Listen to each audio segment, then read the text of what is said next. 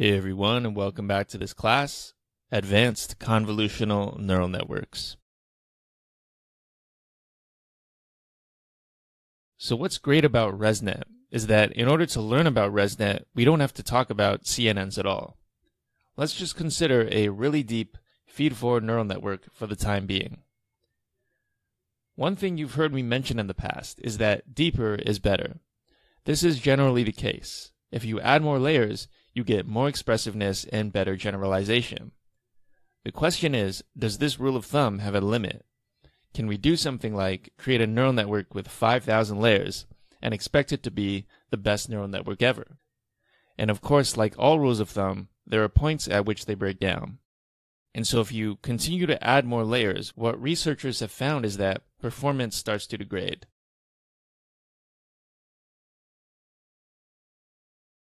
Let me explain why this is surprising. Suppose we have a neural network that performs very well. Now, as we recall, neural networks are great function approximators. Therefore, a neural network should have no problem at all learning the identity function.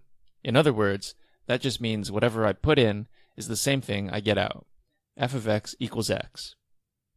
As this is such a trivial function, you would assume that it is very easy to learn. So let's assume we have a neural network that does exactly this. We attach our identity neural network to our very good neural network. Logically, we know that this must perform exactly the same as the small neural network, because the second part does nothing but pass the value to the end. Now suppose we add yet another identity network. This too should give us the same answer. So what one might deduce from this is that very deep neural networks are great. They should perform at least as good as a smaller neural network because each layer has the potential to just learn the identity function. So what's the problem with this?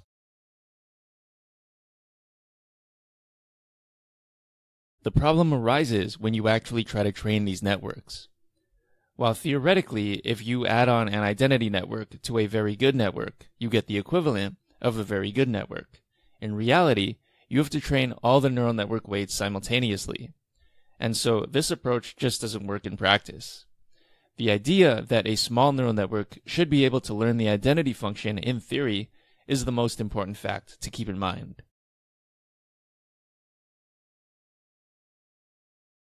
So let's say we have this mini neural network. It cannot learn the identity function. So what's one way we could help it learn the identity function? Well, that's just to pass the input directly to the output.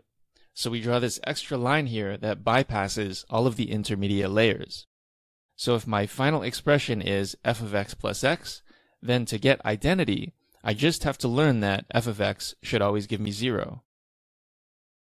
The intuition researchers had was that it should be a lot easier for the neural network to learn that f of x should output 0 than to output whatever other function was required.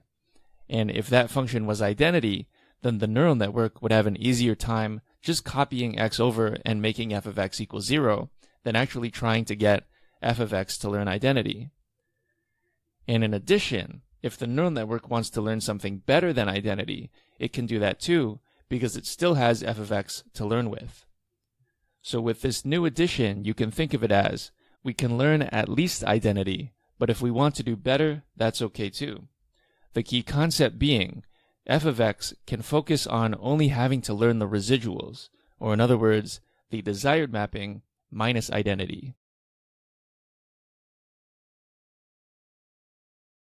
So this is what is called a residual block. It consists of two paths. The first path is just a series of regular neural network layers. We call this the main branch. The second path is a direct path from the input to the output. We call this the shortcut branch. Sometimes this is called a skip connection, but we won't be using that terminology.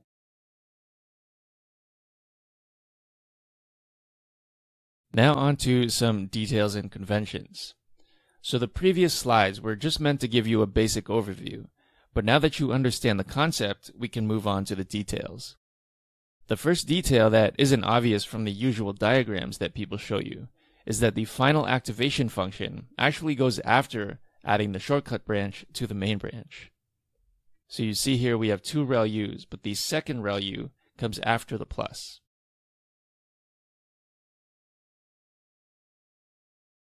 Another addition is that the authors also apply batch norm to each layer in the main branch. So recall that batch norm also comes before the activation function. So you have the weight matrix, batch norm, ReLU, weight matrix, batch norm, add it to X, and then the second ReLU. Also recall that when you have batch norm, you no longer need to have bias terms in your dense layer.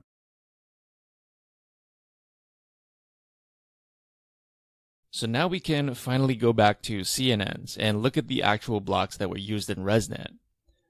Note that we are now going to stop assuming we're looking at feed-forward neural networks and go back to convolutions, since all of the residual blocks occur in the convolutional layers of the ResNet. ResNet typically refers to a specific CNN architecture, so that's what we'll be discussing, although there's no reason you couldn't experiment with this principle using other types of layers.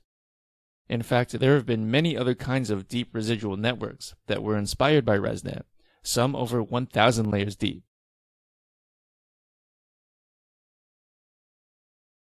When it comes to ResNet, there are actually two different types of residual blocks that we need to learn about. This is sometimes confusing for new students because you're usually taught about the main intuition behind ResNet, but when you get to the details, there are actually two different kinds. So the first kind is exactly what we just talked about. We pass the input directly to the output. However, in terms of what neural network layers go in between, it usually goes like this.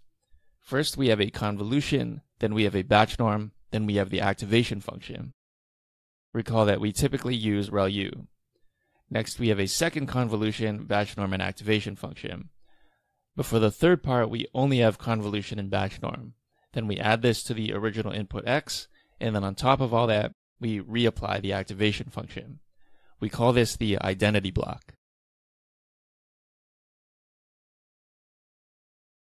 One question you might have at this point is, well, in order to add X to the output of the third layer, doesn't this require them to be the same shape? And you're right that this is the case. So typically we structure our neural net so that this automatically happens. Recall that if you use same mode in a convolution, then the output is the same size as the input. There are, however, some exceptions, in which case what you would do is multiply X by a matrix or a tensor called WS in order to make it the same shape as the last output. This could be a trainable parameter so you could optimize it using gradient descent, or it could just be an identity matrix with zero padding.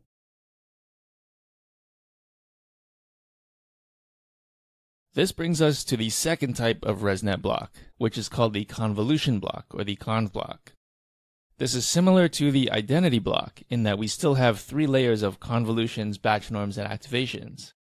So instead of the shortcut branch just being identity, we now do one convolution and one batch norm. It's still a shortcut since there are still less operations than the main branch. The final step is again to add the output of the main branch and the shortcut branch and apply the activation function.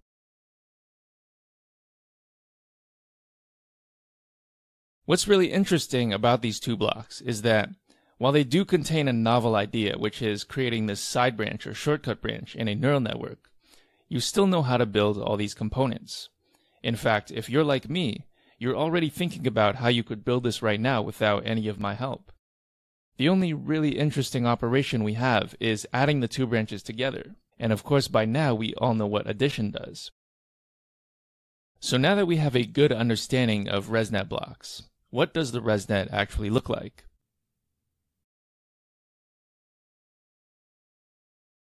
So the ResNet we're going to use has 50 layers. That's over 3 times larger than VGG16, which is pretty significant. ResNets with over 100 and even 1,000 layers have been built. Good thing we have all these pre-trained models to use. And just one note, when we count the layers here, we do not include batch norm and pooling as layers. So the only layers we count are convolutions and dense layers. This is despite the fact that a batch norm layer also has parameters.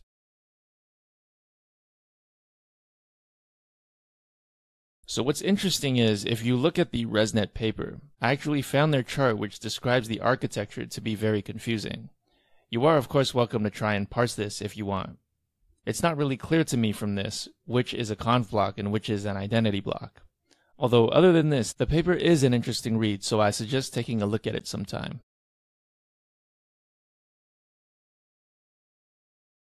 So the ResNet architecture is this. We first have a convolution, just a regular convolution, then bash norm, and then max pooling.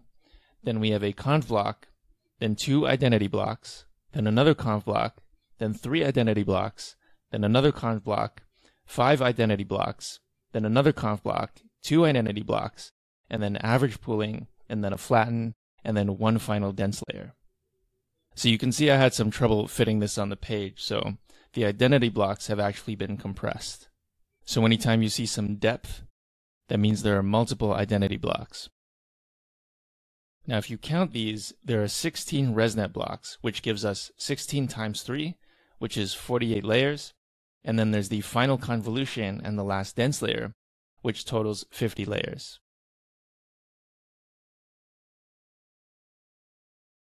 Let's summarize what we learned in this lecture since it was pretty long.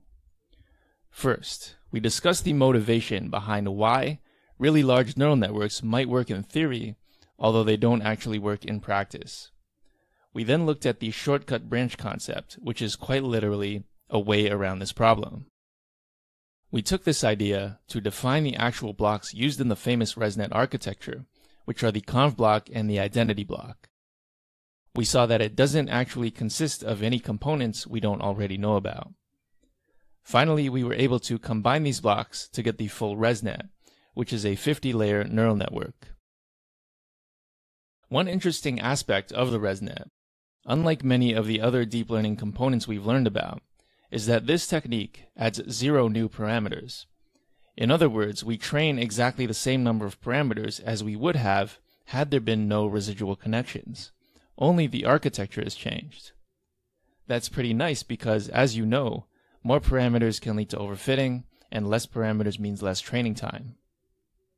What's also interesting is, if you read the paper, you'll see that they mention a ResNet with 34 layers actually only requires 18% of the number of operations, as a VGG with 19 layers. That's pretty significant savings considering it's almost double the number of layers.